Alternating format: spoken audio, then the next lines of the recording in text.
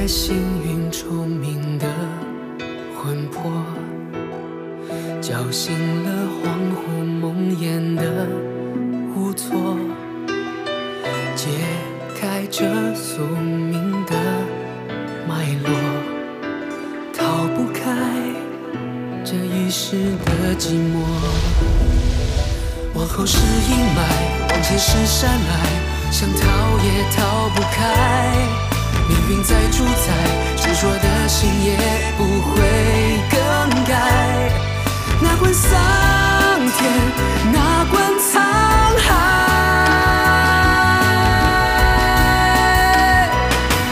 听琴声萧萧，该忘的忘不掉，红尘困住我年少。原谅我藏在心里寥寥的狂傲，施展面对天地当好。人生一笑笑，魂牵梦绕，想你也燃烧，前尘看浮尘走一遭。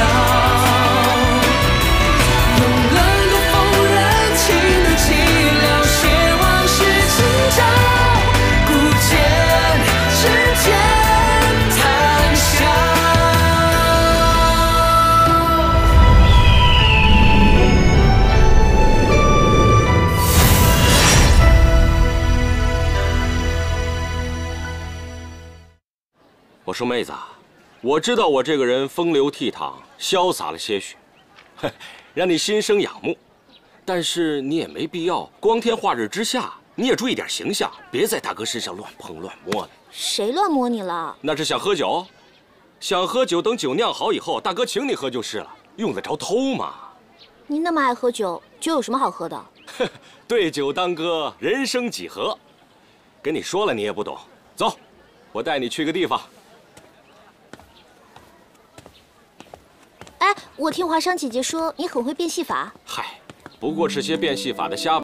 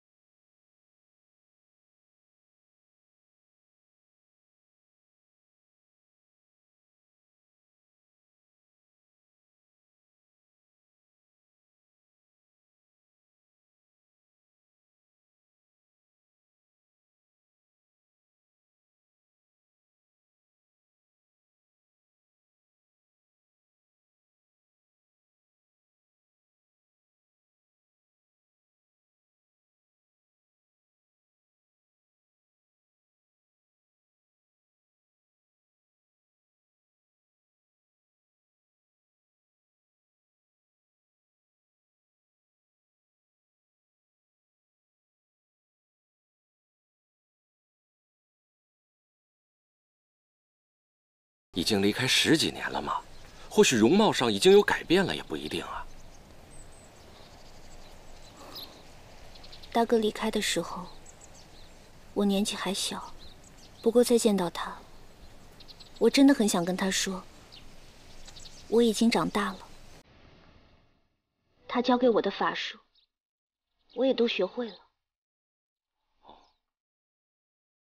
只可惜，是我自己不争气，把他留给我唯一的手链也弄坏了。这样一来，我连他的信息也感知不了。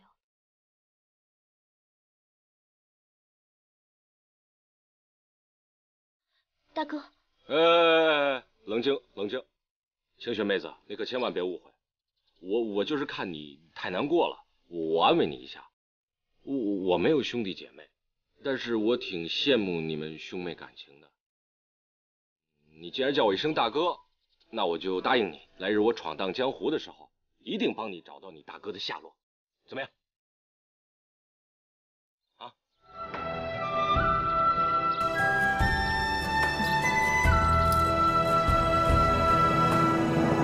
屠苏自小就失去了幼时的记忆，对未来也是充满了疑惑，所以劳烦锦娘为他推算一下，看看他未来的吉凶如何。昨日与百里少侠初见，就察觉少侠身上与众不同。普通人占卜即可，而少侠则需推命，甚至会用到开天眼秘术。此秘术不仅复杂，还有一定危险性，他人不能在旁干扰。什么开不开天眼的，这么神奇啊？是不是开了天眼，苏苏就可以知道小时候的事情了？那是不是屠苏哥哥他就能想起我来啦？这要等到施法术时才能知道。你们三个都不要进去了。屠苏，你与锦娘进内室去推算吧，我们在外面等着你。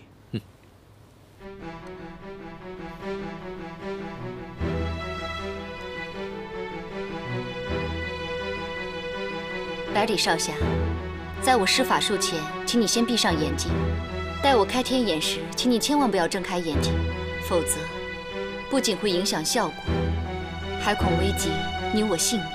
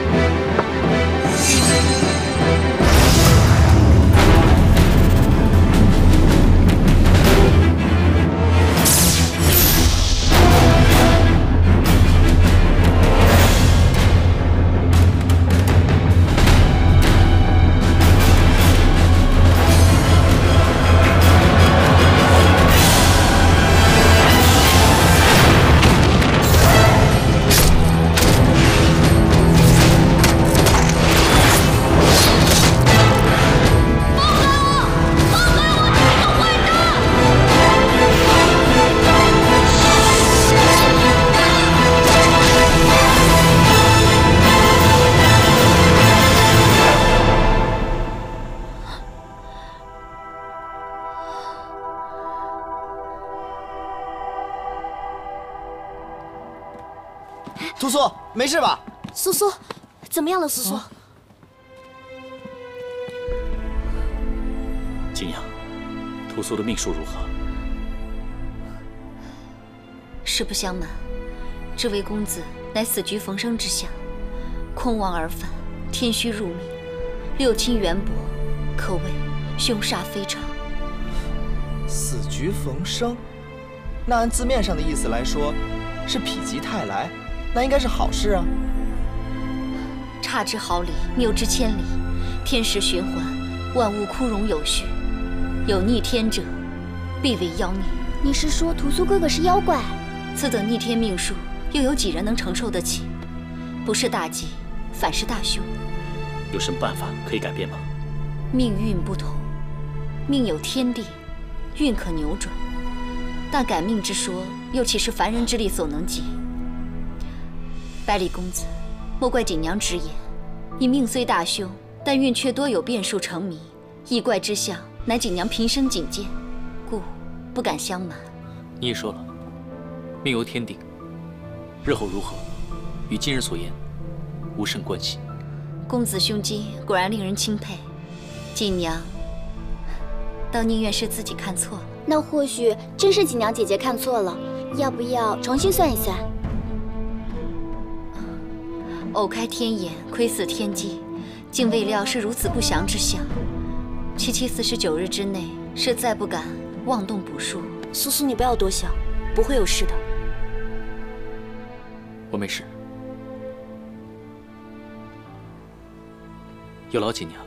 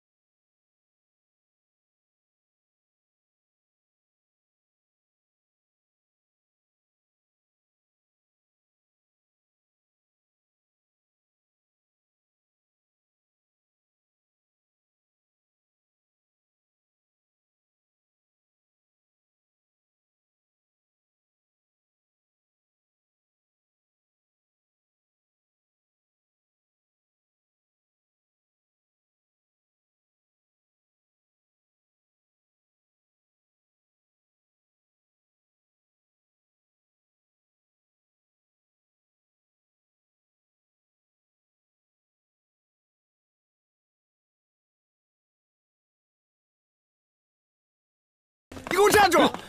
你这厮天天在我店里喝酒吃肉，顿顿赊账，你这样下去，我如何做生意啊？粗鲁，粗鲁啊！别那么激动，有话好好说，有事儿你赶紧去做啊！先让我进去把酒喝。哎，你给我站住！今天你要不把这账给我清了，我拉你去见官！哎，别去走啊！酒钱，走！哎，屠苏兄弟，你跟我走！你看，老板，这些银两够吗？够，当然够，算你走运。哼！恩人呐，恩人，你又救了我一回。屠苏兄弟，我欠你2个人情，我一定要请你喝酒。不必客气。哎，对，你不用跟我客气。今天要不是你啊，我还不知道什么时候才能脱身呢。真是太谢谢你了。走，我请你喝酒去啊。不过，还是我来吧。啊，那怎么好意思呢？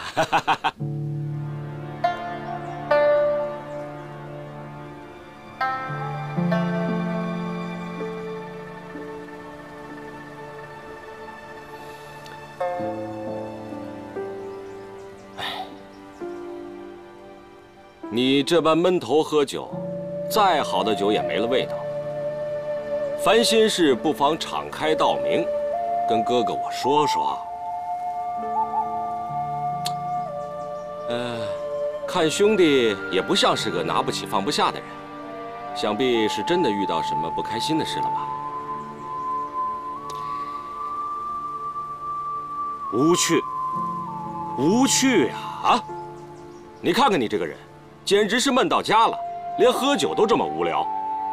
不过还好你遇到哥哥我教你如何才能一醉解千愁。如何才能解千愁？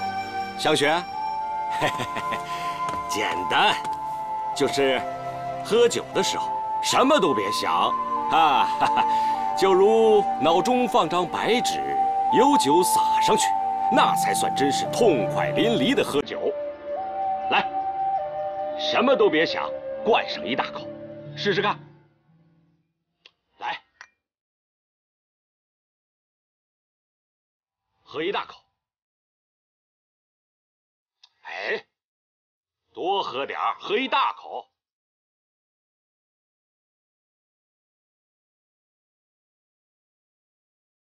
哎，如何？感觉可是不同。果然有些不同。哈哈哈哈哈！今朝有酒今朝醉，人生苦短须尽欢。想解千愁，就要把那些前尘旧事通通忘掉，才能活得舒心自在啊。正是因为记不清许多前尘旧事，才会更困惑，无法释怀。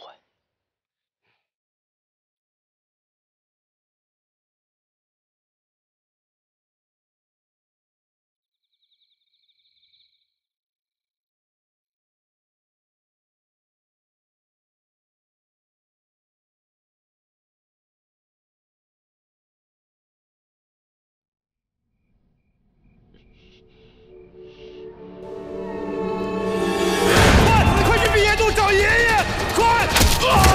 快走！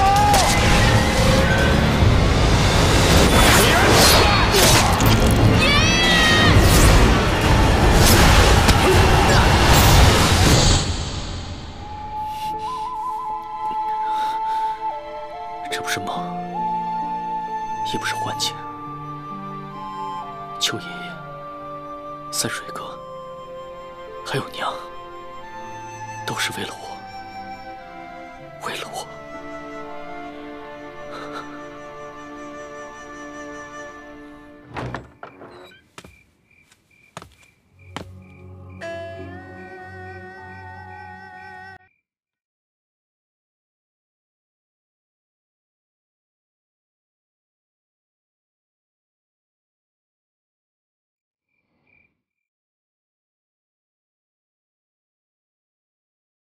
苏苏。苏苏，你怎么出来了？你没事吧？是不是煞气又发作了？我没事，只是做了个噩梦，不用担心。我担心你，我担心锦娘给你拼命以后，你会乱想，然后你的煞气会感应到你心中的怨念，所以我就在这守着。清雪，谢谢你。苏苏。其实锦娘算命那些东西，你真的不用太在意的，不一定准的。记得婆婆以前跟我说过，人一定要有自己的信念，不要受其他东西的影响。还有少公不是也说过吗？不要屈服命运。我没事了，不用担心。我知道苏苏会没事的，我带你去一个地方吧。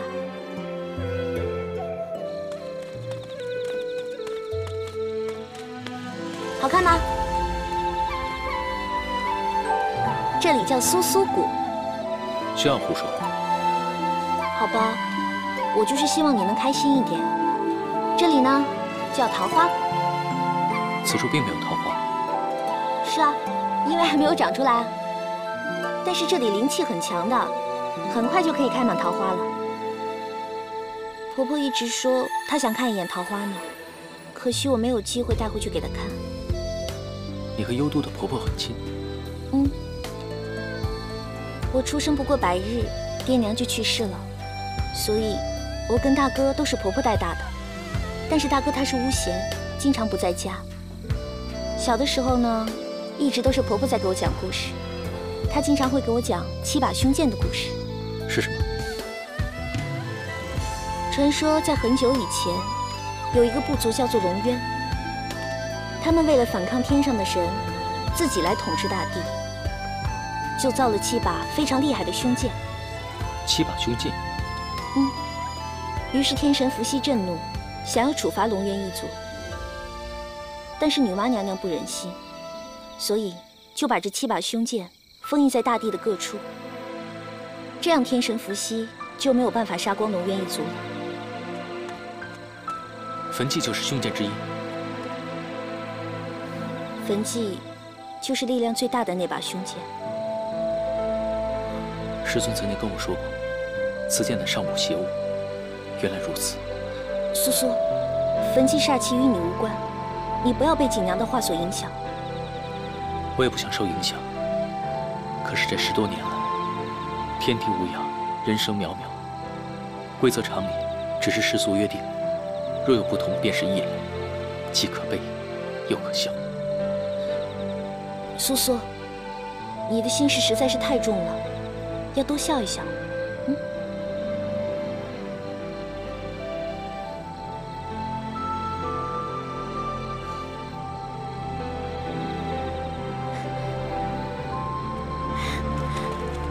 苏苏，你看，这里的星空好美啊，好像我们幽都的忘川天河，你还记得吗？小时候一直特别羡慕大哥，因为他总是可以看到这边很多幽都没有的东西，比如这么美的星空，还有那些粉红色的小花。直到后来，我也亲眼看到了这些东西，我才明白大哥为什么会那样说。他总是说这些东西都很漂亮，很漂亮。就算以后看不到了，回想起来也会觉得很开心吧。星空四季，亘古不变。若想看，离开家便是。可是大哥也跟我说，天上的星星就好像人的命运，有一些星星永远都不会接近，但有的星星接近了以后，反而会离得越来越远。就好像我们也是，从不认识到成为朋友，谁知道会不会分开呢？所以不如趁大家在一起的时候，多看对方几眼，也许以后就看不到了。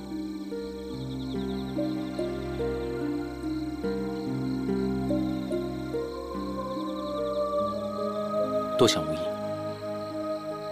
说的也是，毕竟还是没有发生的事情，我想那么多干什么？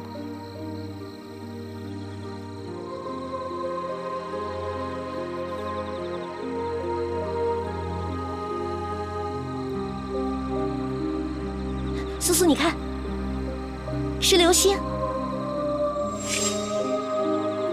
好漂亮！我第一次看到流星，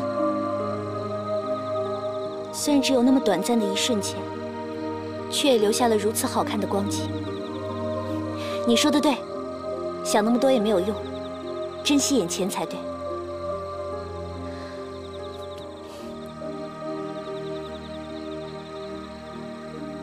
你在做什么？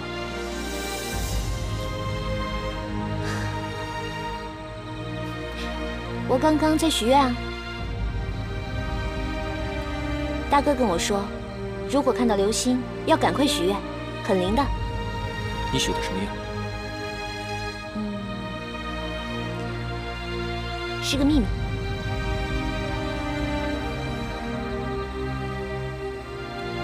希望能和苏苏永远在一起。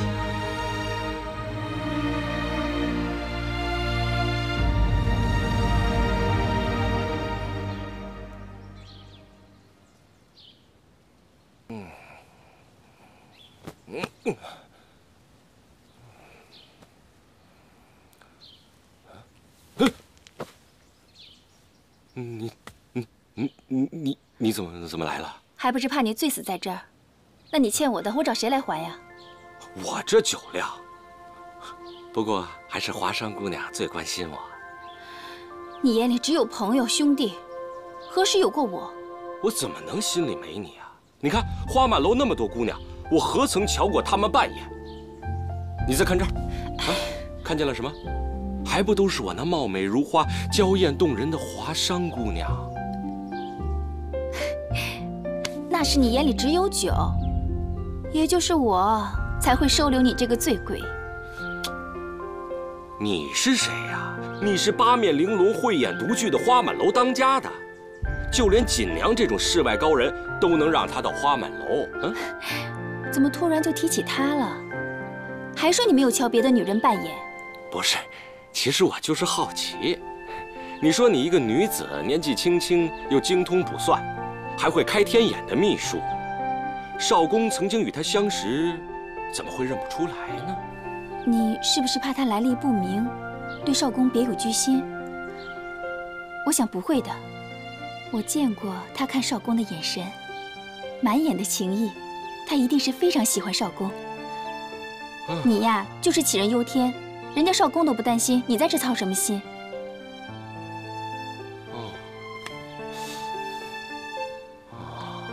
也是，少公他绝顶聪明，谁能骗得了他？想必是我多心了。该上心的不上心，枉我一大清早的过来找你，问的都是别人的事。我错了还不行吗？这就陪华商姑娘去酒房学酿酒，如何？你是想去蹭酒吧？哎呀，等以后我改行开了酒房，就把你泡在那酒缸里，看你还往哪儿跑！哎呦呦呦呦！对，这样到时候我就不走了啊！白天对你是鞍前马后，为你马首是瞻，晚上就泡在酒缸中，大梦一场。得啦，到时候你又不知道跑哪儿去了，鬼才信你的话。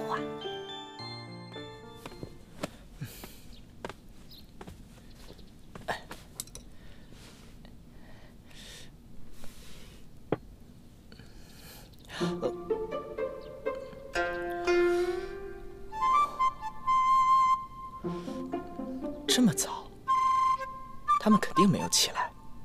我应该找锦娘算算我跟香菱的姻缘。我跟香菱的姻缘，那可是三生注定的。我二姐再反对也没用。哼！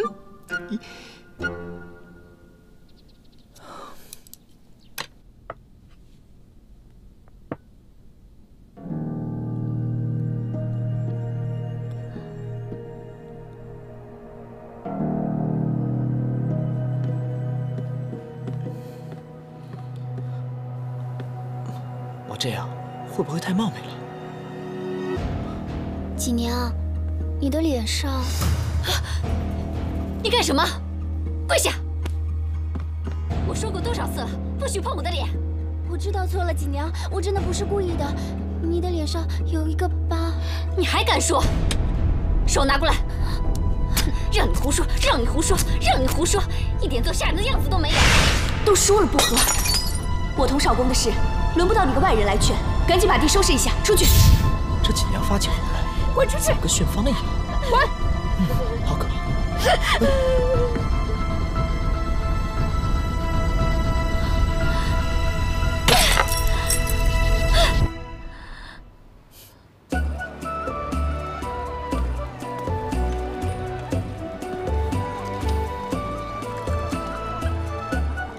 喂，你说为什么每次我都是碰上这种看似温柔，实则就是个凶悍母龙的女人啊？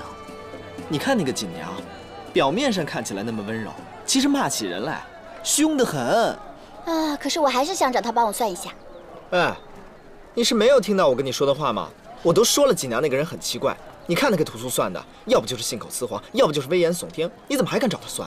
我管他是好是坏啊，只要他能算出我亲娘在哪儿就行了。也是，如果你真想去的话，那我就陪着你，免得他欺负你。谁要你陪啊？人家要算我和屠苏哥哥的姻缘呢。你怎么天天你家屠苏你家屠苏的呀？你没有看到那个屠苏天天跟晴雪在一起，根本没有时间理你啊？你怎么还不死心啊？我天天缠着你，难道你都无动于衷啊？我到底哪里不如屠苏了？哪里不如了？哪里不如了？你还好意思问呢？你有他的剑法好吗？你有他的本事大吗？你的法术有他高吗？真是不知道东南西北。切！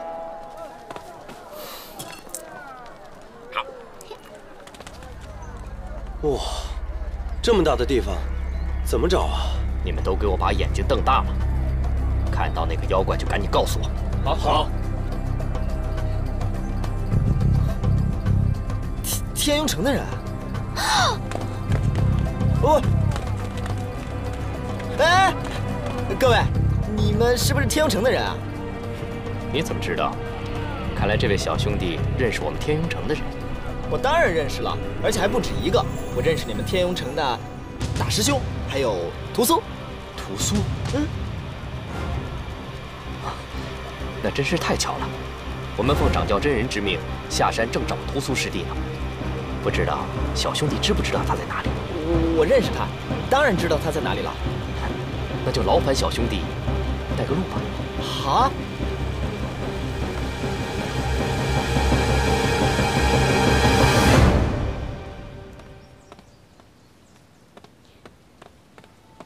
思思，我们去种桃花吧，这样桃花谷就有桃花了。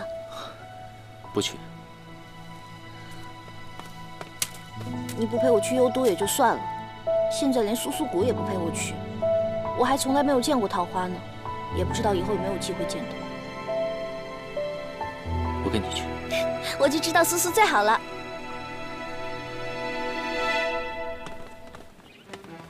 哎，师兄，他们就在里面。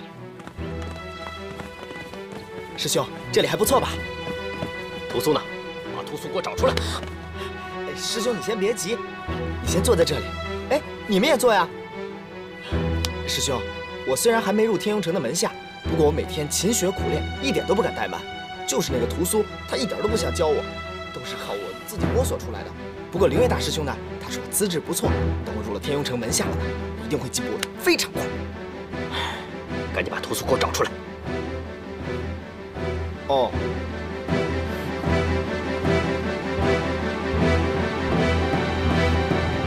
哎，这不是你又闯祸了。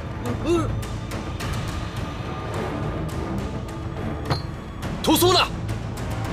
屠苏人呢？快把屠苏找出来！这什么呀？你当我花马楼是什么地方？还不快滚！我走啊你，走啊！岂有此理！哎呀，这怎么泼你身上了？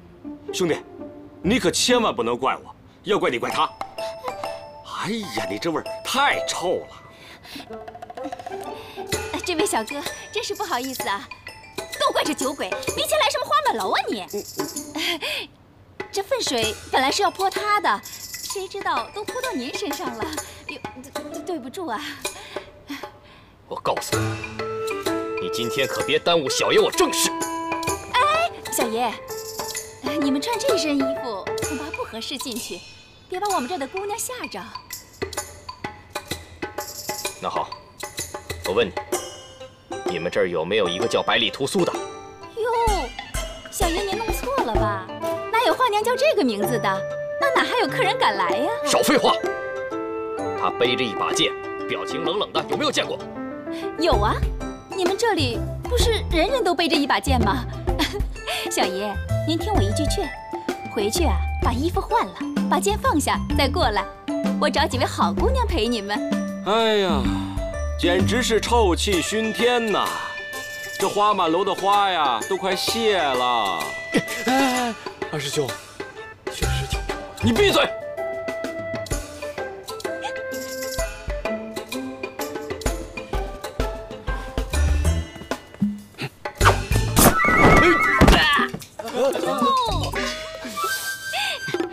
小爷，不必行这么大的礼吧？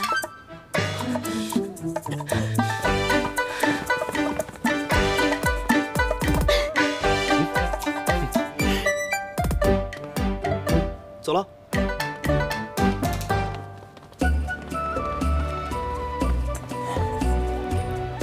多亏两位帮忙了。客气，客气啊，都是兄弟，以后啊，请我喝酒就行了啊。就知道喝酒。原来是少公的主意啊！好险好险，这次要是碰上的话，苏苏就得回天庸城了。既然林端已经找上门来，就不会这么轻易的放弃。看来此处不宜久留，我现在就去找锦娘，让她赶紧卜算一下玉衡的下落。怎么样了？非是锦娘不想帮忙，只因上次为百里公子卜算也是凶煞非常，所以再不敢妄自窥探天机。这玉衡又无关命数，难道也卜算不出吗？玉衡是上古灵物，并非可以轻易卜算。公子就不能再多等些日子吗？锦娘自从离开青玉潭，就再未曾想过有机会与公子见面。此次难得在花满楼重逢，锦娘，我与屠苏都不能在此久留。如果可以的话，就这1、2日吧。公子一定要这么着急吗？劳烦锦娘了。那倘若是这2日卜不出玉衡的下落呢？如果连你都推算不出的话，那我也只好离开江都，去他处寻求了。卜算需天时地利人和，再过几日便是吉日。待我身体稍恢复些，一定尽快为公子卜算。又怪我，又怪我，又怪我！每次都是被你害的。上次差点拿玉衡害死苏苏，这次又招来天庸弟子，就不应该带你一起。我怎么知道屠苏跟那个二师兄有仇啊？你们为什么不早点告诉我？早点说不就没事了？什么事都瞒着我，现在又来怪我。我们刚刚到了江都，他们就追来了。你看他那个样子，像是好人吗？苏苏要是被带回天庸城的话，我绝对不会饶过你的。就是，都怪你，我可不想让屠苏哥哥被抓走。哎呀，别吵了，烦死了！我亡羊补牢总可以了吧？我拦住他们总可以了吧？就你那点法术，能拦住谁啊？我会法术，我可以帮屠苏哥哥拦住他们。哎呀，可是他们发现我的身份，我会不会被收走啊？不行，我要保护你，我来想想办法。你能有什么办法呀？我有一个行走江湖的法宝。你出过秦川吗？走过哪儿的江湖啊？没有出过秦川，但是不代表没有做好准备吧。我从书上听说呢，那可是打遍天下无敌手的超级神药，叫含笑半步癫。那是什么东西啊？泻药。我以为是什么呢？怎么了？这才是我的第一步。不管是第几步，反正你一定要帮我搞定。哦。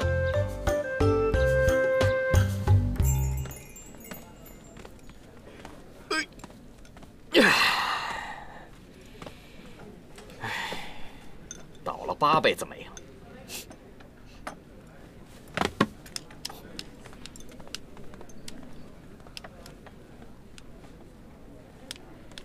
怎么还不点菜啊？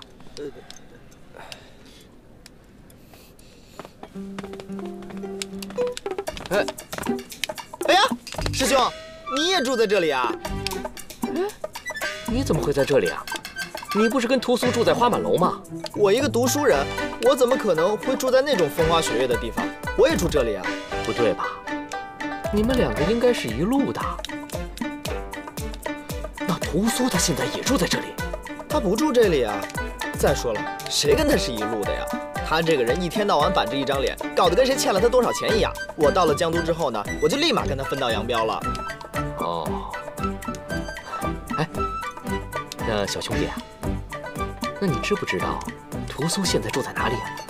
哎，你就别提了，我也正想找他呢，他还欠了我几10两银子，到现在还没还我呢。不如你们是一起的，你就替他先还了我吧。别！哎呀，小兄弟真会开玩笑啊！我告诉你啊，俗话说得好，冤有头，债有主。这谁欠你的银子呢，你就应该找谁去还呢。哎，对了，这师兄弟们都知道，这屠苏在门派里面就是个害人精。对，没想到他出了天庸城还丢我们的脸，真是。要这么说也是，你们天庸城的人都是仗义之辈，像师兄你这么威武不凡、英雄气概，你一定会帮我讨回公道的，对不对？放心，小兄弟，只要我们抓到这个师门败类，肯定把钱给你要回来啊！谢师兄，谢师兄啊！师兄，你们这些人还没吃饭呢吧？那我们就坐下来一起吃吧！啊，快来！哎，你放心，我请客。你有没有什么特别想吃的？看师弟们的吧。好，小二，把最好的酒和饭菜都端上来。哎，好嘞。哎，来，小兄弟，来，我回来了。怎么样，药下好了？保证万无一失。到时候我们瓦解了他们的战斗力，然后再一步步对付他们。我觉得我真是个天才。呆瓜，用不着一步一步，我在泻药里面加了我的独门秘方，拉他个10天半个月的，看他们怎么抓屠苏哥哥。我还加了一点法术啊！你们什么时候干的？不会被发现吧？放心吧，现在那泻药已经被我们改善成无色无味、无声无息的，我看这回够他们好好享用了。可是我的药已经够厉害了，你们还加了料，这不会害死人吧？不会啊，反正以前在天庸城的时候，那个林端总是欺负苏苏，正好借机整治他一下。就是，谁敢欺负屠苏哥哥，今天就让他一泻千里。唉，枉我一直这么崇拜天庸城那些修仙的弟子们，没想到他们一个个这么笨，这么好对付。这才发现，原来我才是最聪明的。呀，你干嘛？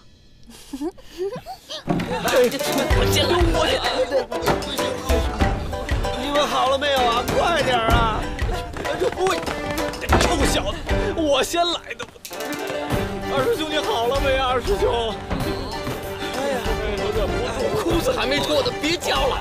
你不会掉茅坑里了吧？师兄弟们都这样了，我们可没法救你啊！哎呦，你快出来呀，二师兄！哎呦，你让我进去，我忍不住了。给我！哎呦，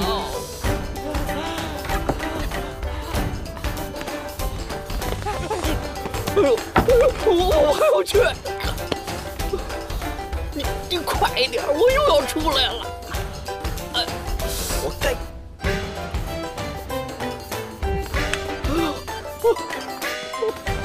师兄啊，你怎么，你这是怎么那么臭啊？闭嘴！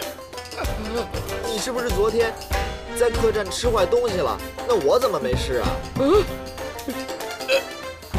你怎么没事？我也不知道。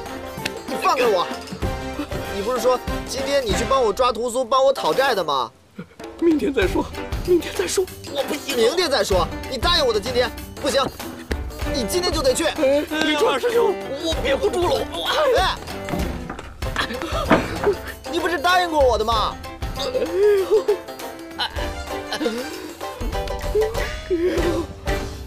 哈哈，我简直就是这世间绝无仅有的天才啊！